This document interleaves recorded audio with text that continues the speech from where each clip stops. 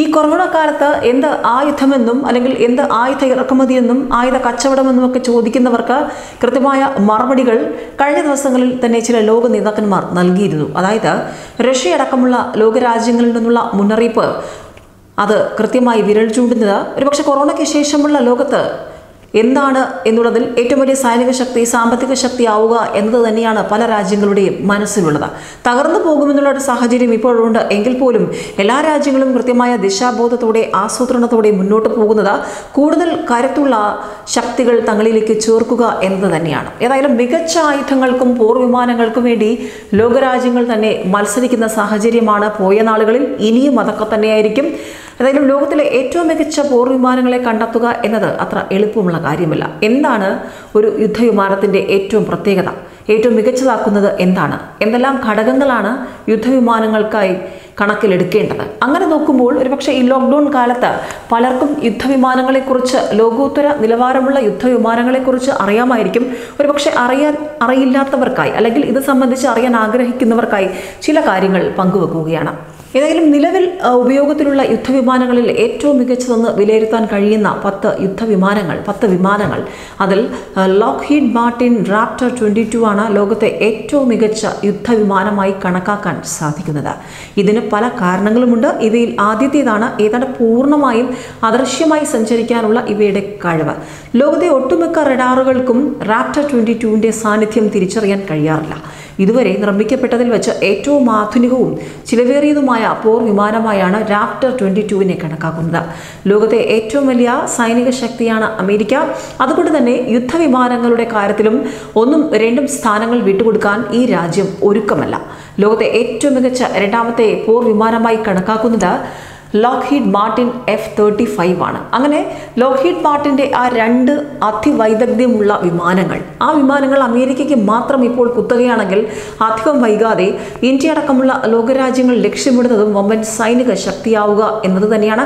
നിലവിൽ 4ാമത്തെ സൈനിക ശക്തിയായി വരെ ഇന്ത്യ കുതിച്ചു കയറിയിട്ടുണ്ട്. അതുകൊണ്ട് തന്നെ ഇന്ത്യയെ സംബന്ധിച്ച് മുന്നോട്ടുള്ള പോക്ക് ഒരുപക്ഷെ ചൈനയും പാകിസ്ഥാനെയും മറികടന്ന് പല നേട്ടങ്ങളും ഇപ്പോൾ സ്വന്തമാക്കിയിട്ടുള്ള ഇന്ത്യക്ക് മുന്നിൽ ഇനിയുള്ള അമേരിക്ക, ഒരുപക്ഷെ അമേരിക്കയ്ക്കുള്ള അത്യാധുനിക സാങ്കേതിക വിദ്യകളുടെ ആ ഒരു കുത്തൊഴുക്ക്, ആ ഒരു വളർച്ച അധികം വൈകാതെ ഇന്ത്യക്കും ഉണ്ടാകും. കാരണം ലോക നേതാക്കന്മാർ നൽകിയ സൂചനകൾ അനുസരിച്ച് കൂടുതൽ കരുത്തോടുകൂടി സൈനിക ശക്തി വർദ്ധിപ്പിക്കാൻ തന്നെയായിരിക്കും പല ലോകരാജ്യങ്ങളും ശ്രമിക്കുക. പ്രത്യേകിച്ചും അത് കോവിഡ് ആണെങ്കിലും അതിന് ശേഷമാണെങ്കിലും ഒക്കെ പ്രാധാന്യം അതിന് തന്നെയായിരിക്കും.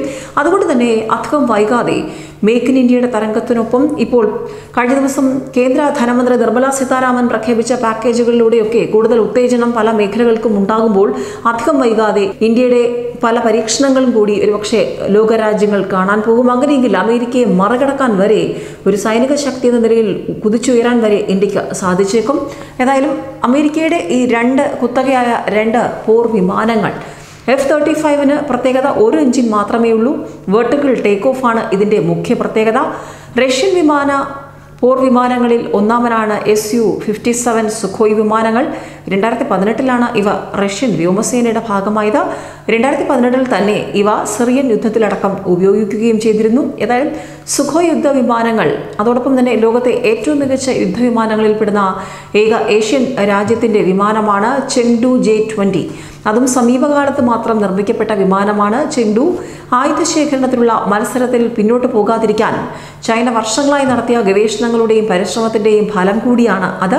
പ്രയത്നങ്ങൾ വെറുതെ ആയില്ലെന്ന് തന്നെയാണ് ചൈനയുടെ ചില പ്രകടനങ്ങൾ തെളിയിക്കുന്നത്. അതേസമയം റഷ്യയുടെയും അമേരിക്കയുടെയും 5ാം തലമുറ യുദ്ധവിമാനങ്ങളോട് കിടപിടിക്കുന്നുണ്ട് ചൈനയുടെ ഈ വിമാനങ്ങൾ എന്നും ചില നിരീക്ഷണങ്ങളുണ്ട്. അമേരിക്കൻ പോർ വിമാന ശേഖരത്തിലെ കരുത്തരിൽ ഒന്ന് US നേവിയുടെ ഭാഗമായാണ്, അതായത് സൂപ്പർ ഹോർനെറ്റ് വിമാനങ്ങൾ പ്രവർത്തിക്കുന്നത്. ഏതായാലും ആകാശത്തിലുള്ള ലക്ഷ്യങ്ങളെ തകർക്കുന്ന കാര്യത്തിൽ മിടുക്കനാണ് ഈ സൂപ്പർ ഫൈറ്റർ വിമാനങ്ങൾ. അങ്ങനെ ഓരോ രാജ്യങ്ങളും തങ്ങളുടെ കഴിവിനൊത്ത് ഒരുപക്ഷെ അതിനേക്കാൾ ഉപരിയായി സൈനിക മേഖലയ്ക്ക് കരുത്തു കൂട്ടുന്ന നീക്കങ്ങൾ നടത്തുമ്പോൾ ഇന്ത്യയെ സംബന്ധിച്ചും ഇപ്പോൾ നടത്തിയിരിക്കുന്ന നീക്കങ്ങൾ ഏറ്റവും പ്രതീക്ഷ നൽകുന്നതാണ്. പ്രത്യേകിച്ചും വ്യോമാക്രമണ ഭീഷണിയിലടക്കം പാകിസ്ഥാനെയും ചൈനയെയും മറികടക്കുന്നു ഇന്ത്യ. പ്രത്യേകിച്ചും 4 റഫാൽ യുദ്ധവിമാനങ്ങൾ കൂടി ഇന്ത്യയിലേക്ക് വരുന്നു. അങ്ങനെ പുതിയ പ്രതിരോധ സാധ്യതകൾ ഇന്ത്യ കണ്ടെത്തുന്നു. മറ്റ് രാജ്യങ്ങളുമായി സഹകരിച്ചുകൊണ്ട് കൂടുതൽ സാധ്യതകൾ നേടുന്നു. അതിനോടൊപ്പം തന്നെ ബിപിൻ റാവത്ത് സൂചിപ്പിച്ചതുപോലെ വരും നാളുകളിൽ ഇന്ത്യയുടെ പ്രതിരോധ സൈനിക ആയുധ നിർമ്മാണങ്ങൾ നമ്മുടെ രാജ്യത്ത് തന്നെ നടത്തുമ്പോൾ ബജറ്റൊക്കെ ആ വഴിക്ക് നിൽക്കുമ്പോൾ കൂടുതൽ തൊഴിലവസരങ്ങൾ, ഒപ്പം മേക്ക് ഇൻ ഇന്ത്യയുടെ തരംഗം, അതിലൂടെ കൂടുതൽ കരുത്തുള്ള പ്രതിരോധ ശക്തിയായി നമുക്ക് മാറാനും സാധിക്കും.